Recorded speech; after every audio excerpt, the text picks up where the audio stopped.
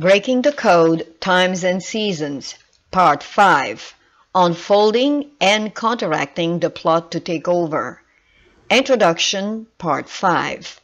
A.T. Jones, in his book The Two Republics, pages 301 to 328, demonstrates that through a process of imitation, the Roman Catholic Church attempted to gain ascendancy over the world. From the time that the first Sunday law was enacted by Constantine in 321 AD and was followed by more rigid Sunday laws, the purpose to change the times and law by Lucifer through the bishops of Rome came to fruition.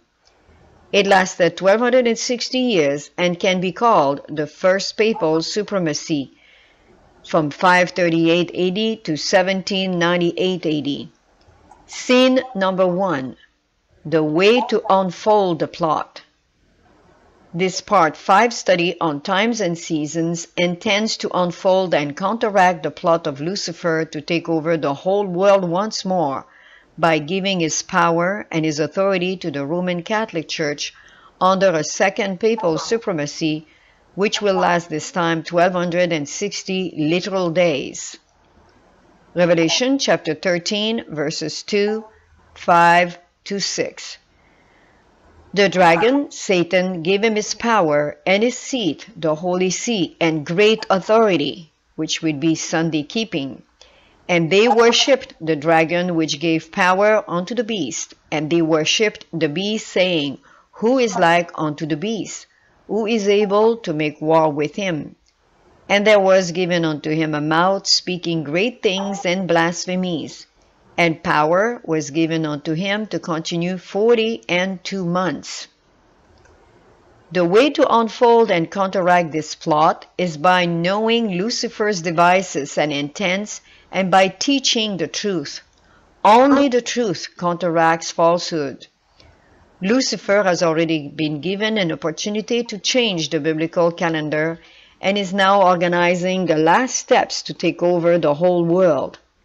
As shown in parts 1 to 4 of this study, the plot to overturn the Creator's government originated in Lucifer's mind in heaven, while he was the guardian angel of the law in the most holy place. Although cast out of heaven by Michael the Prince, according to the book of Revelation, chapter 12, verses 7 to 9, Lucifer has continued his warfare on earth, where he has gained ascendancy over Adam and his race, taking away from him the dominion, the scepter, or daily, as represented in Daniel chapter 8, verses 11 to 13, chapter 11, verse 31, and chapter 12, verse 1, and reigning now on earth for nearly 6,000 years. As prophecy, as foretold, Lucifer knows his time is short, and he is specifically targeting his attacks against the church, the pure woman in Doctrines of Revelation chapter 12, verse 17, which keeps the commandment of God and the faith of Jesus. Scene number 2. Plot to take over. From the time that Lucifer rebelled in heaven and was cast out on the earth, he watched for a plan to take over the earth and establish his kingdom. After centuries of trials and errors from Babel to Babylon and from Medo-Persia to Rome, Lucifer has refined his strategic planning of finally establishing, number 1, a theocracy government in imitation of Israel's theocracy, which existed till Israel demanded a king under Samuel's rule as a judge. After God granted their request, the theocracy was dissolved. At his third coming, Christ will establish his kingdom on earth, and a new theocracy will be set up to last forever, referring to 1 Samuel chapter 8. Through the fourth beast, kingdom, government of Daniel chapter 7, verse 23, Lucifer accomplished the first part of his plan, the papacy.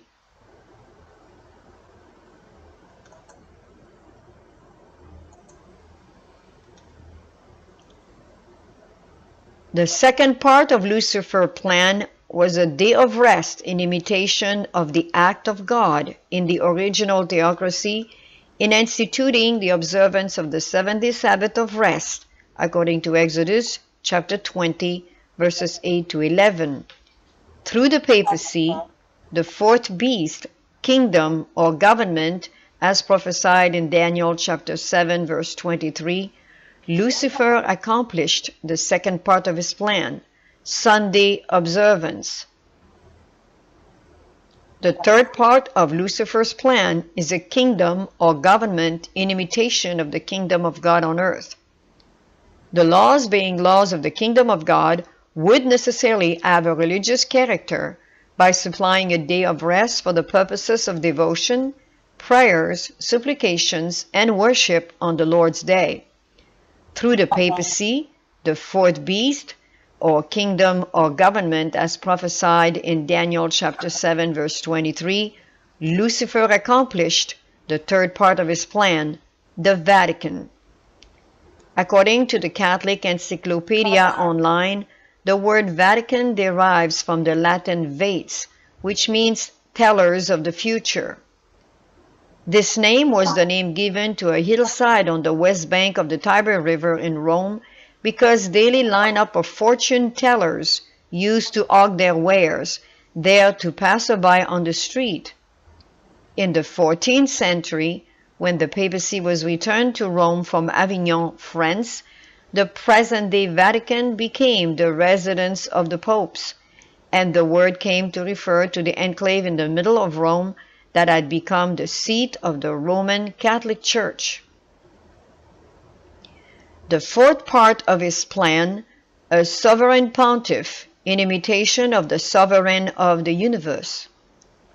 It was by virtue of his office and authority as Pontifex Maximus, or sovereign pontiff, and not as emperor, that the day was set apart to this use, because it was the sole prerogative of the Pontifex Maximus in the pagan world to appoint holy days, calendar, in imitation of the sovereign of the universe.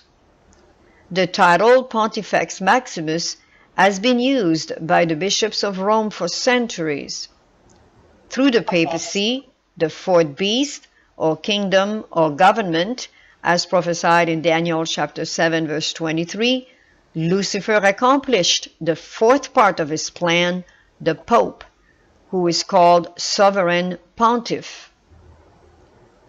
The fifth part of his plan is a calendar of appointed times in imitation of the calendar of the one only who can change times and seasons. At the Council of Nicaea in 325 AD, the Sunday movement gained impetus when it was decreed that Easter would be celebrated on Sunday only in honor of Christ's resurrection and was to be observed by the whole Roman Empire. In Socrates' Ecclesiastical History, Book 1, Chapter 9, a letter confirms this action of the council. It was again in imitation of the power of the sovereign of the universe to change the times and seasons, the calendar, according to Daniel chapter 2, verse 21. Through the papacy, the fourth beast, or kingdom or government, as prophesied in Daniel chapter 7, verse 23, Lucifer accomplished the fifth part of his plan, a calendar of feast, Easter, Christmas, Virgin Mary worship, all the saints, and more. The sixth part of his plan is a church and state power, in imitation of the power granted to his church to fulfill his mission, that is, Christ's church and Christ's mission, following the Council of Laodicea in 363 to 364 AD.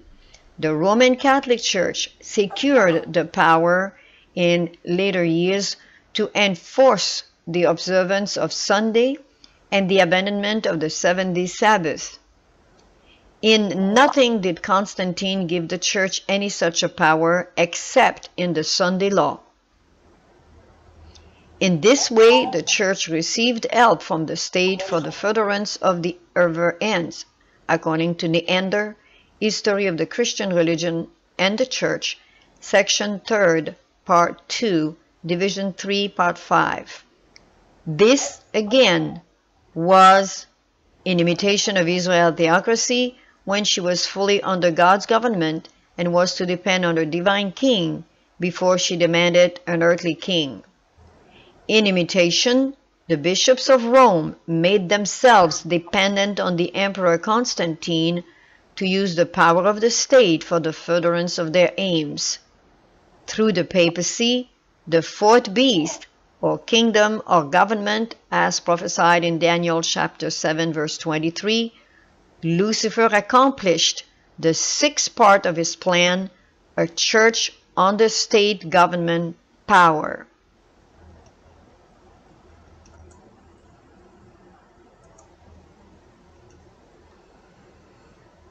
The seventh part of Lucifer's plan, A.T. Jones rightly concludes on page 328 that the Roman Catholic Church started out with the determination to do it, she did it, and in this way she did it. And the theocritical leaders in the movement had the cruel courage to follow the steps unto the last, as illustrated in the horrors of the Inquisition, during the fearful record of the dreary ages in which the bishopric of Rome was supreme over kings and nations. Through the papacy, the fourth beast, or kingdom, or government, as prophesied in Daniel chapter 7, verse 23, Lucifer accomplished the seventh part of his plan, the Inquisition.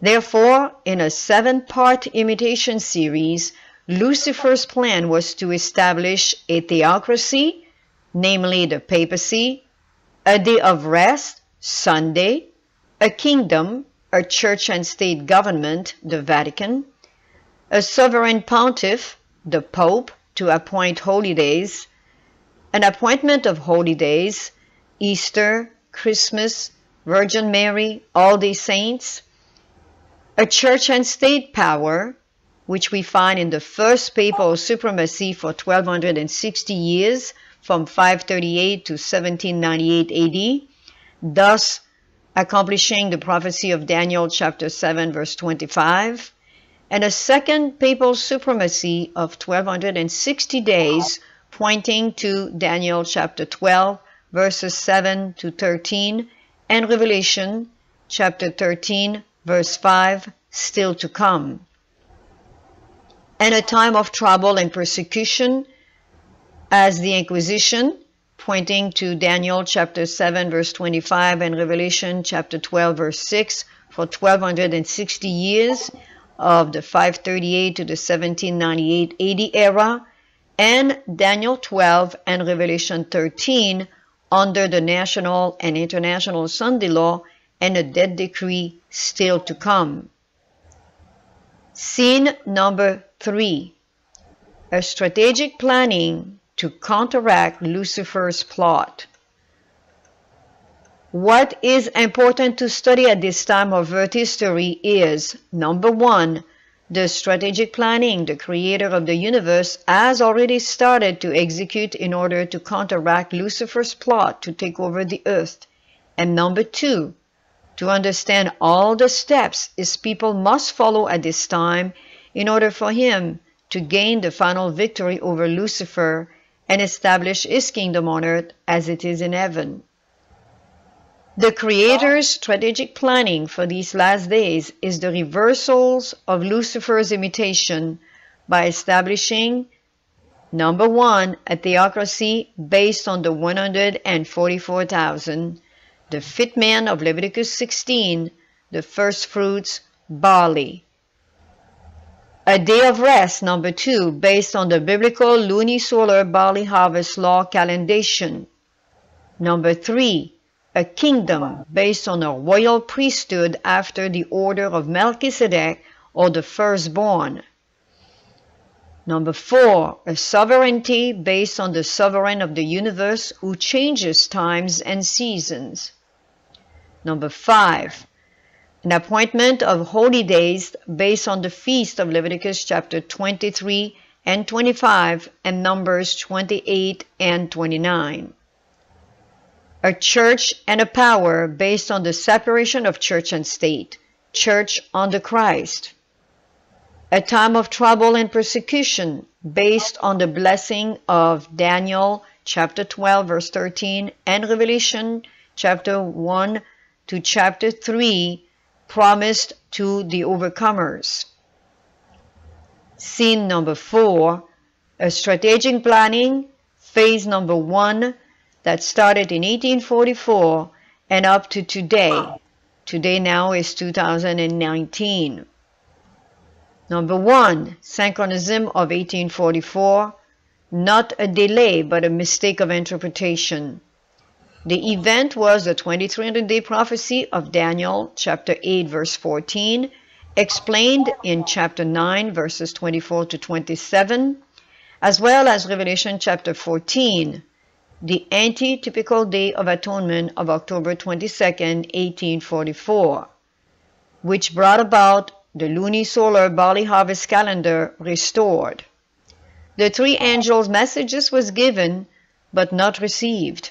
The hour of judgment, not a delay of the second coming as the pioneers mistakenly interpreted it, the sanctuary to be the earth. The appointed times and the calendar of his government were actually restored at that time.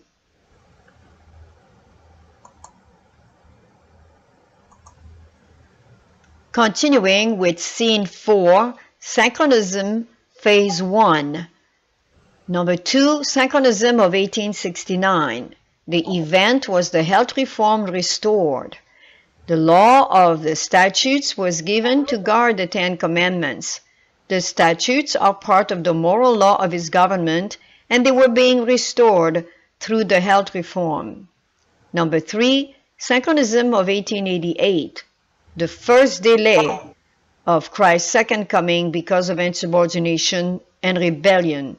The event, the moral law of commandments, statutes, and judgments in Galatians was rejected. The first delay of the second coming because of insubordination. In the ensuing years, building burned in Battle Creek, and the church was shaken by the alpha of apostasy of Dr. Kellogg. The judgment was mingled with mercy.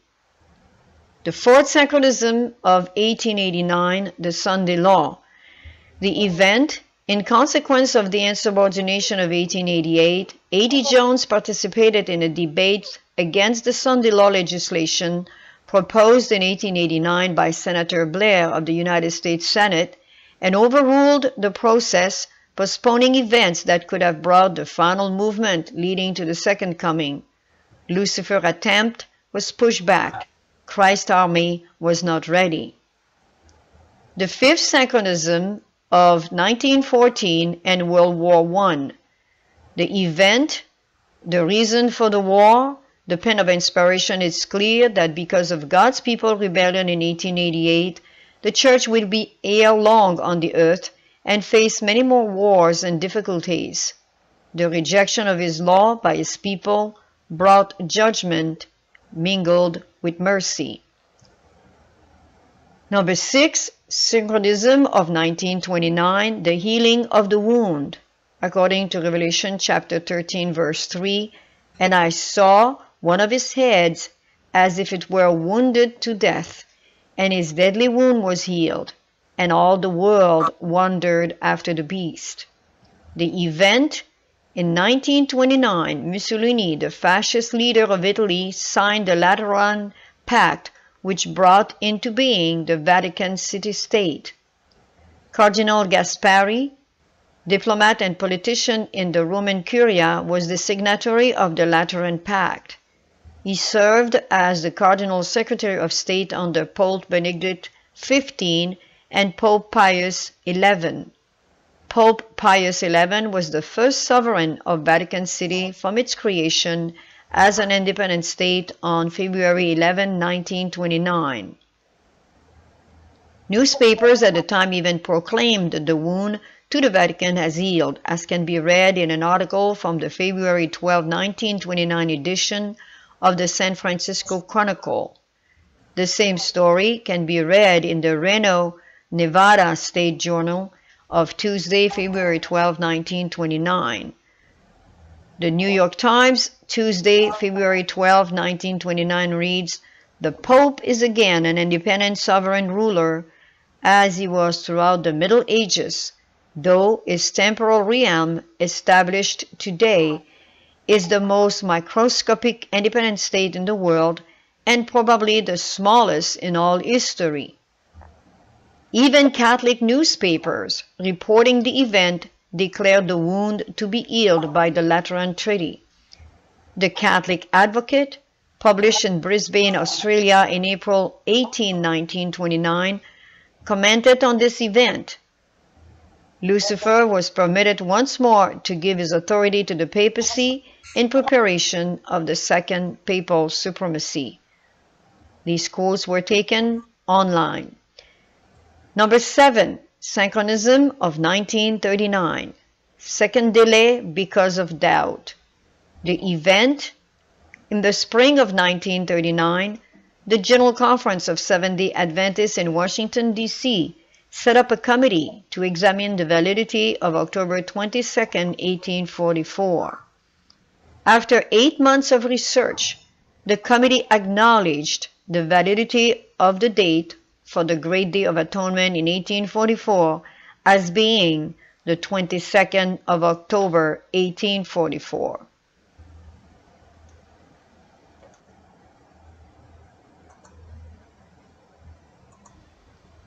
Continuing with the 7th synchronism of 1939, the second delay because of doubt.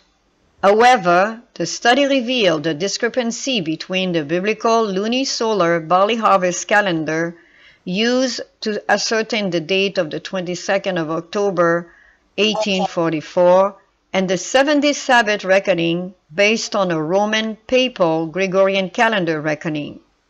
The refusal to accept this error and publish it on the part of the committee and the leaders of the church at that time forced the church into 70 years of wilderness wandering, which takes us from 1939 to 2009.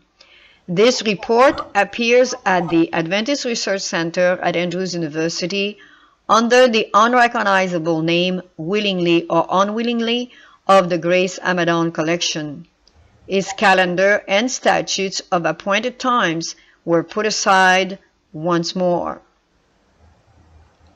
Number 8, synchronism of World War II, 1939 to 1945.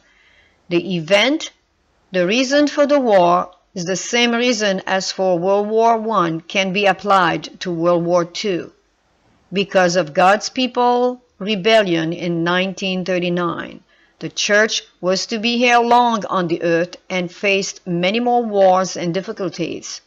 The 1950 era on the questions on doctrines, 1970 era of the dismissal of Desmond Ford and falling away of many leaders, 1980 era and abandonment of the sanctuary teaching, 1990 era and the introduction of the emerging church along with the Korean War, Vietnam War, Kuwait, Desert Storm War, Afghanistan War, War on Terrorism, and more.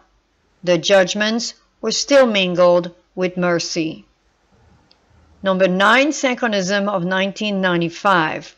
Third delay because of lack of faith. The event, at the request of the President of the General Conference of the Seventh-day Adventist Church in 1995, a committee of leaders of the General Conference and of Andrews University reopened and examined the 1939 report of the committee on the validity of October 22, 1844. After a brief perusal, some of the members saw the error in calendation of the 7-day Sabbath reckoning from the luni-solar calendar to the Gregorian calendar, but were sworn never to reveal this error. His calendar and statutes of appointed times were put aside once more. Number 10 synchronism, 2007 to 2015, third delay overruled. The event, however, in 2007, the Creator overruled their decision by placing in the hand of 4 women the most incredible revelation of the century, the biblical sanctuary calendar based on a luny, solar, barley harvest reckoning was restored by the Millerites with their calculation of the 10th day of the 7th month corresponding to October 22nd in 1844 as the Great Day of Atonement that year. The synchronisms and chronology of Daniel chapter 8 verse 14 and Daniel chapter 9 verses 24 to 27 prove the appointed times of the Creator of Leviticus 23 and 25 and Numbers chapter 28 and 29, is weekly, monthly, and yearly days of worship according to his system of calendation. Without a doubt, this was and is his final restoration, which will bring in the final test to the final generation. His calendar is a statute that is accepted presently by many all over the world, mainly by the lay people. Scene number 5, strategic planning, phase number 2, events reaching to the second coming. The 11th synchronism, the second papal supremacy brought in by a national Sunday law. Revelation chapter 13 verse 3, and I saw one of his heads as it were wounded to death, and his deadly wound was healed, and all the world wondered after the beast.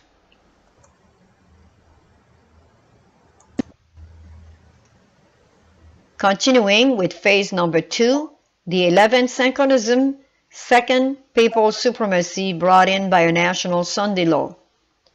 What the future holds is described in Daniel chapter 12, Revelation chapter 13, the book of Esther, and the book The Great Controversy. The events described in these inspired books will culminate to fulfill a second papal supremacy, which will last 1260 days or 42 months, according to Daniel chapter 12 verse 7 and Revelation chapter 12 verse 14 and chapter 13 verse 5. These events can be chronologically enumerated in this order. God's people are ready. The 144,000 have been sealed and uphold his theocracy and leadership. The Roman Catholicism, apostate Protestantism, and United States leaders unite. A legislation for a national Sunday law is proclaimed in the United States of America. A church and state government is established.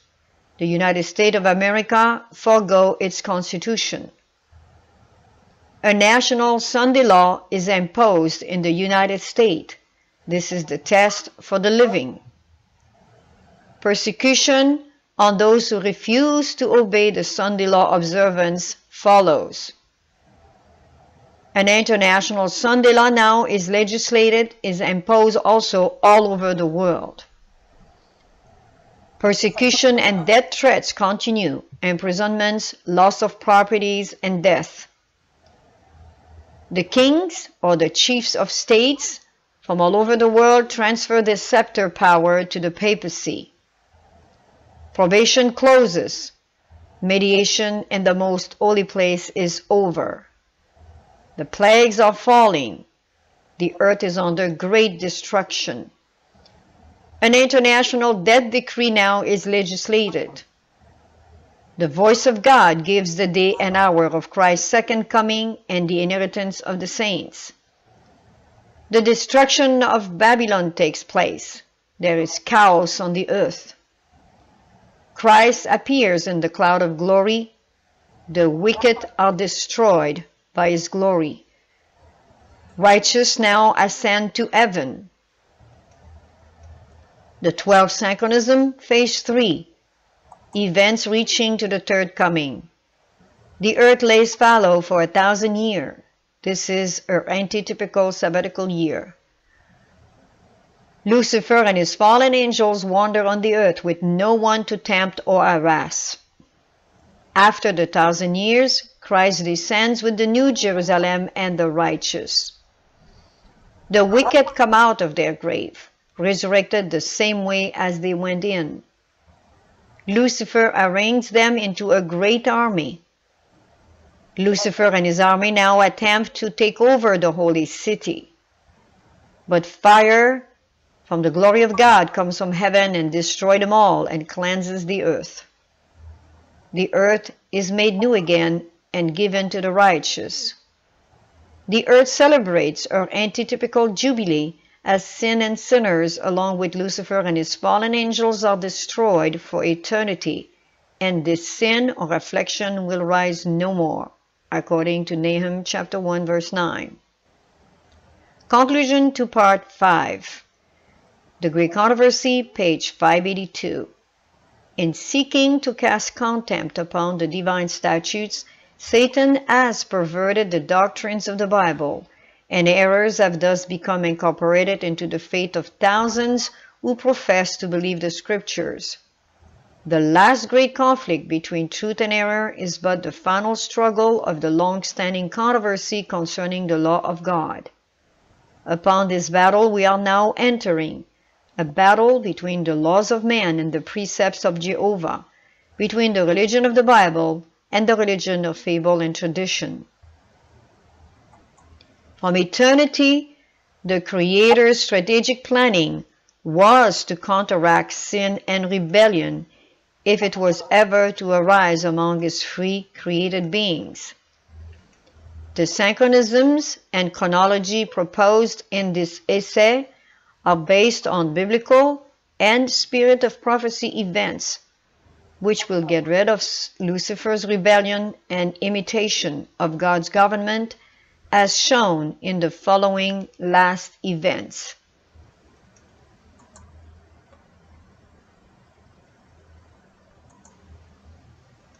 Continuing with conclusion part 5 and the strategic planning proposed by the Creator of times and season to get rid of Lucifer's rebellion and imitation of God's government. A theocracy based on the 144,000, the fit men of Leviticus 16, the first fruits, the barley. A day of rest based on the biblical lunisolar barley harvest law calendation. A kingdom based on a royal priesthood after the order of Melchizedek, the priesthood of the firstborn, rather than the Aaronic priesthood. A sovereignty based on the sovereign of the universe who changes times and seasons. Appointed holy days based on the feast days of Leviticus 23, 25, and Numbers chapter 28 and 29. A church power based on the separation of church and state, a church under Christ. A time of trouble and persecution based on the blessings of Daniel 12 and Revelation chapters 1 to 3 promised to the overcomers. These words of inspiration can now be proclaimed from Revelation chapter 5 verse 13. And every creature which is in heaven and on the earth and under the earth, and such as are in the sea, and all that are in them, heard I saying, Blessing and honor and glory and power be unto him that sitteth upon the throne, and unto the Lamb forever and ever. The Great Controversy, page 678. The Great Controversy is ended. Sin and sinners are no more. The entire universe is clean. One pulse of harmony and gladness beats through the vast creation. From Him who created all flow life and light and gladness throughout the realms of illimitable space. From the minutest atom to the greatest world, all things, animate and inanimate, in their unshadowed beauty and perfect joy, declare that God is love. For further studies on the synchronisms and chronology of the last day events, please check my websites on the sanctuary and religious liberty at numbers 1317.org, files 16 to 18 and 21 to 22, as well as fourwindspublication.org and 144,000teachers.org. Additional synchronism and chronological facts will be presented in parts 6 to 8.